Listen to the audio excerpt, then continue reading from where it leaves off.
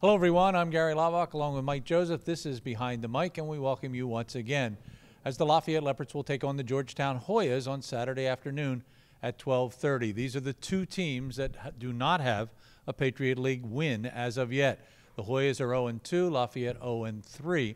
But Georgetown is coming off, I don't know whether you can have moral victories, but they play a really tough Fordham team. They play against the guy who has the most touchdowns in the USA coming in, and that's Chase Edmonds. They hold him to no touchdowns, and they hold Fordham, which is the number 4 offensive team in the nation. They hold them to 17 points. So if we're going to talk about Georgetown, I guess we have to start with their defense. We have to talk about a defense that is attacking and is opportunistic. And in that game, there were 10 turnovers total. And the fact that they blocked 2 punts, so that's somewhat of an extension of their defense. They have a lot of turnovers. They take the ball away through the air, which Lafayette likes to do, throw the football. So if they're going to try to do something, I think it's try to get Drew Reed or Blake Sirfos to move his feet, get out of the pocket, and maybe cause some turnovers. And turnovers is what they do. As Mike indicated, they have 11 interceptions on the season, 7 fumble recoveries, and 6 blocked kicks. 3 of them are punts, 3 of them are place kicks. So they are certainly a football team defensively that will really get after you, as Mike indicated. Fordham scored 14 quick points in that ball game, did not score a point in the second half except for a field goal, and that turned out to be the winning points in the ball game. Offensively, Mike, they've lost their quarterback, Tim Barnes. He is out for the season. So they have gone to a sophomore and a freshman. Not exactly sure why they went to the freshman in the second half last week. Clay Norris did not play badly at all in the first half. He's only a sophomore. But they did indeed go to Brock Johnson in the second half. I think they may have had a plan coming in, saying, listen, we're going to play Clay and then we're going to go to Brock, giving them both an opportunity to find out coming out of the game who played better. And I thought they both played pretty well. Both had a decent completion percentage.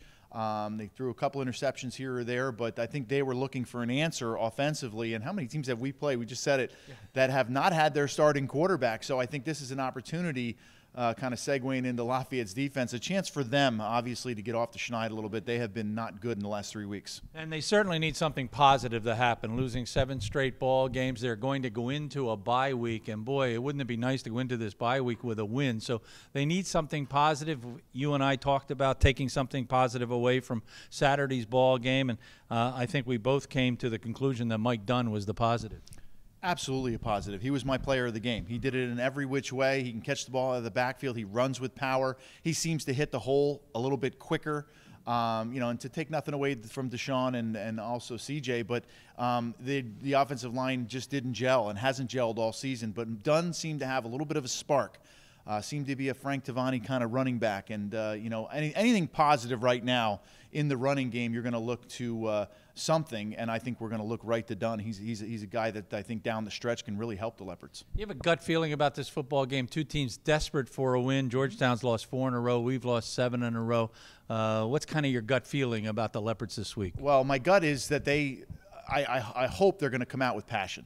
They have to come out. I think the team that comes out with a little bit more excitement and holds that excitement through for 60 minutes is a team that's going to win. This is a team, Georgetown, that only scores 17 points the entire year in the fourth quarter. Lafayette's problem has been giving up points late and wearing down. So I think if they can get some early 3-and-outs, which they did against Bucknell, and again, right there, 21-17 going into the fourth quarter, this is a team that has struggled to put points, not just in the fourth quarter, but 48 points the entire year in the second half. So here's an opportunity, but I think going back to passion, Lafayette's got to come out and say, listen, we're on our home turf.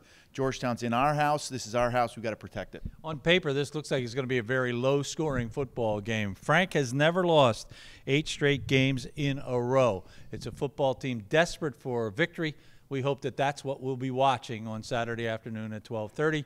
You can watch the ball game, of course, on the Lafayette Sports Network. Mike will be there. I'll be there. We hope that you will be there, too.